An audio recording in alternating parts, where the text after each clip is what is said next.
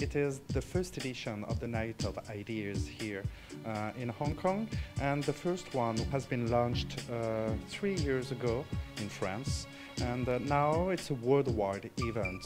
So the purpose is to propose to the audience different kind of roundtables.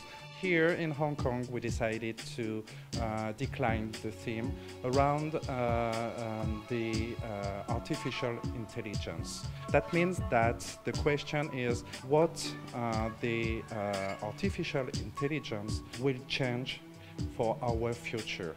It is a revolution, and currently we are the actors of this revolution. So we considered it was interesting in such a city as Hong Kong, which is connected to the world, and there are a lot of laboratories which work on this artificial intelligence.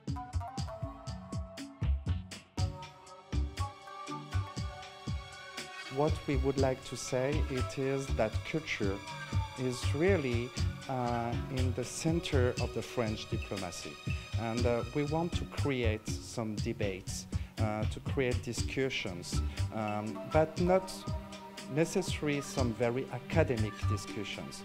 We want to propose something else to the people with some experiments.